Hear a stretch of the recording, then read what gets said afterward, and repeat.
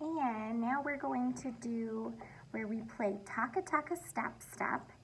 And we're going to do it on our A string and then our E string, and there's a rock in the middle.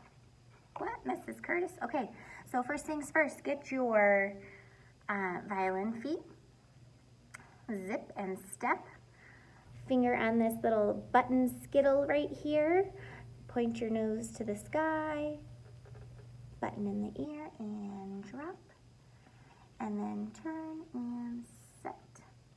And here we are. Okay. And then we're going to make sure we have our good bow hold.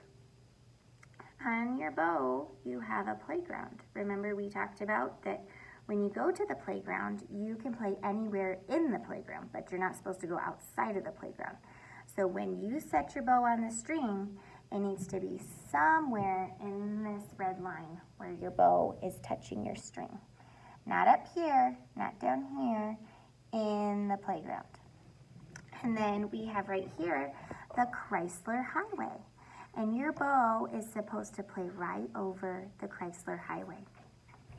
So we're gonna set our bow right here, and we're gonna keep our finger gallops right here, and ready, taca, taca, stop, stop on your A string to start. Stop, rock. So right here, your elbow is gonna drop. So you have your A string, stop, rock to E.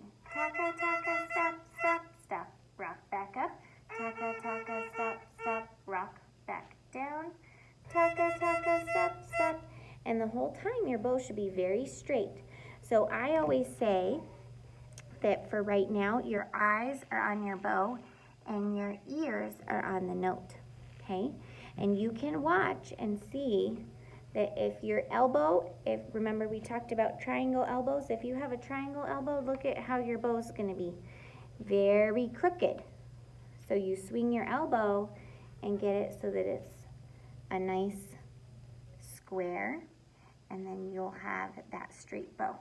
So taca, taca, stop, stop, stop, rock. Taca, taca, stop, stop, stop, rock. Taca, taca, stop, stop, stop, rock. Taca, taca, stop, stop. And after you do about 5, I want you to always stop and check, do I still have my good bow hold?